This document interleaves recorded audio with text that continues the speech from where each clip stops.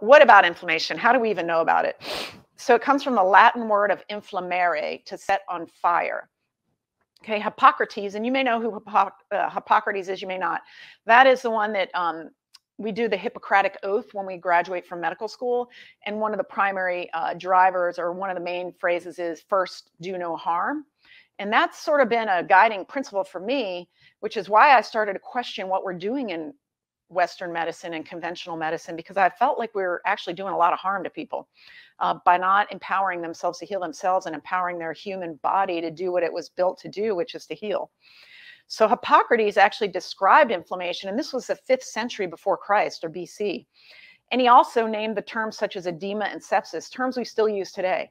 So nothing new under the sun, right? So since Hippocrates has been around, we've known about inflammation, edema, which is swelling, sepsis, which is whole body infection.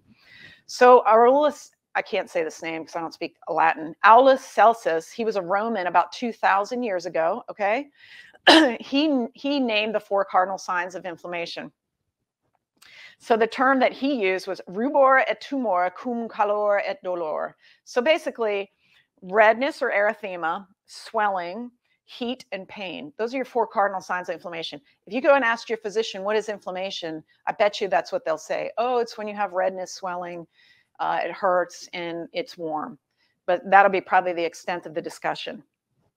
Galen, who was a physician of Marcus Aurelius, who was one of the Roman emperors, thought inflammation allowed blood to escape the arteries. And that had been the prevailing thought until scientific tools came about. So remember, before we had tools, all we had was observation, following people, talking to them, and then maybe some anatomic dissections. It wasn't until we developed microscopes, things like that, and we'll talk about that now.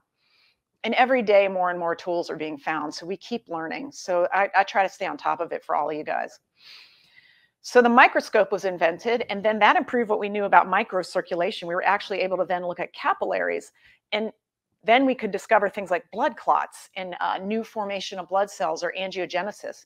And in 1893, think about that, how long ago that was, Menshnikov described the different types of white blood cells, okay? Before that, we didn't even know there was more than one, if there was even one that we knew about.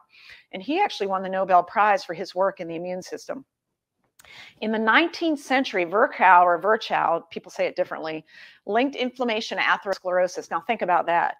Back in the 19th century, this guy Virchow linked inflammation to atherosclerosis, which is a plaquing in the arteries, which we now know inflammation is linked to atherosclerosis, as though it's some sort of new great discovery. The electron microscope, after the regular microscope, allowed us to understand even more, because then we could see the cells, right? So we went from being able to see the capillaries and some plaquing to actually seeing what comprised the capillaries and the plaquing. And then you go into things like, I mean, there's so many different things, functional MRI, different immune studies, genetics, et cetera.